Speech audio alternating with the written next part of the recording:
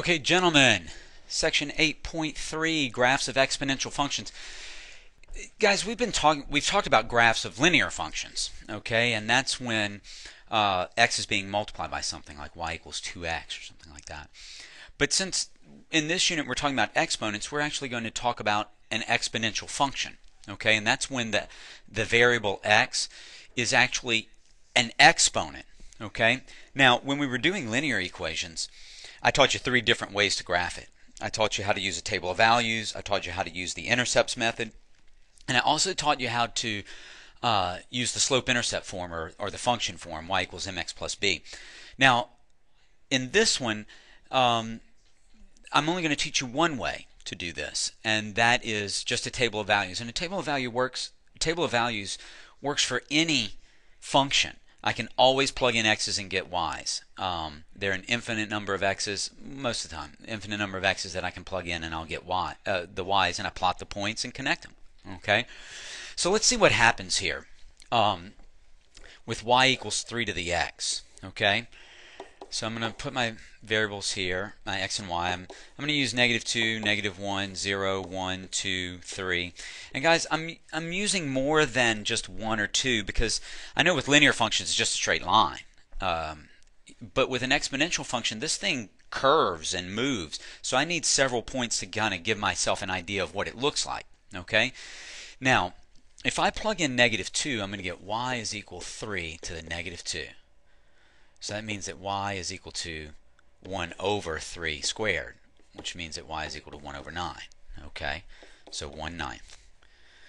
If I do y is equal to 3 to the -1, I plug in -1, then I'm going to get y is equal to 1 over 3 to the first, because I had to move it to the bottom, just like on the last one, and then 1 over 3.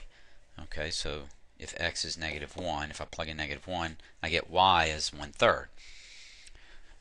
Y is equal to 3 to the 0. Well, that's just 1. We know that. Anything to the 0 is 1, except 0, of course. Now, I'm not going to do the others because I can just think about this. If I plug in 1, then that's 3 to the first. That means that this is going to be 3. Y equals 3 squared, that would be 9. Y equals 3 to the third, that's 27. Oh, 27. Okay, so I've got some points here, and I'm going to scroll down a bit so I can plot these points. Okay, and let's see what this thing looks like. So at -2, y is 1/9. Okay, so that's right here. That's kind of tiny.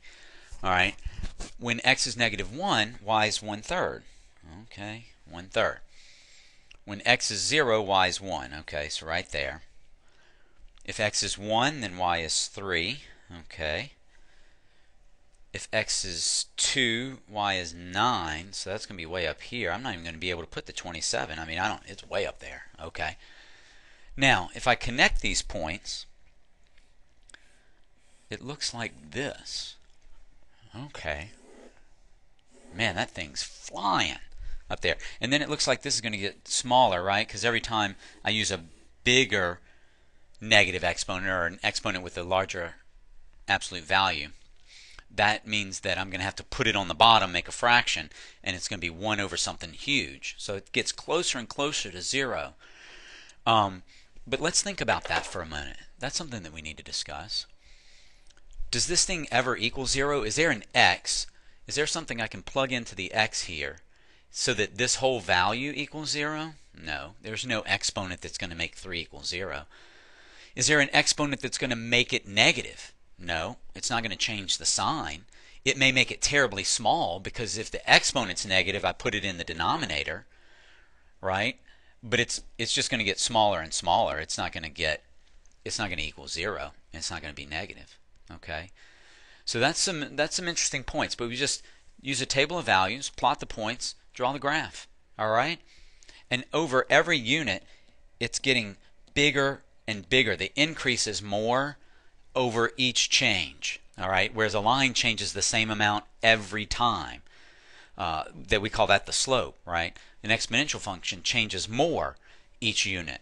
Okay, all right, good job, guys. Let's see how we can work with this in some examples.